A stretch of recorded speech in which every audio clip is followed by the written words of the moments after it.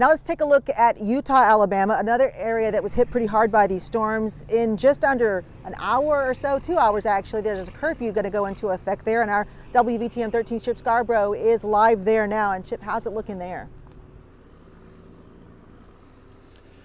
Well, Lisa, leaders with the city of Eutaw and Greene County tell me roughly 30 to 35 homes in the area were damaged, including this one right up on the hill here through the trees. You can see it's kind of a big one there. There's some blue tarps over the window. It's going to be a while before things get back to normal here. And you really don't have to go far from the downtown Eutaw area to find crews hard at work cleaning up.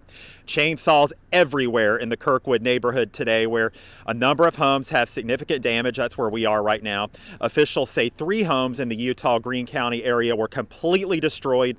And while it will take a while for things to return to normal, leaders say they're grateful no one here was seriously hurt or killed.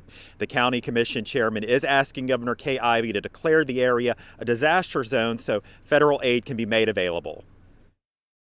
My favorite governor. She's a high stepper, so I pray that she high step very high on this issue in Greene County, and pray that, you know, our citizens continue to help each other and wrap their arms around each other. And that really has been the theme here today, people helping people.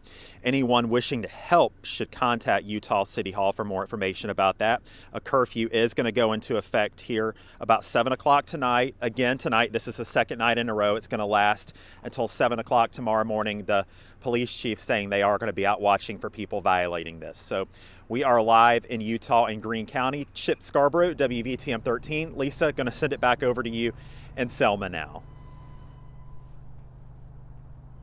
All right, thank you very much, Chip. Yeah.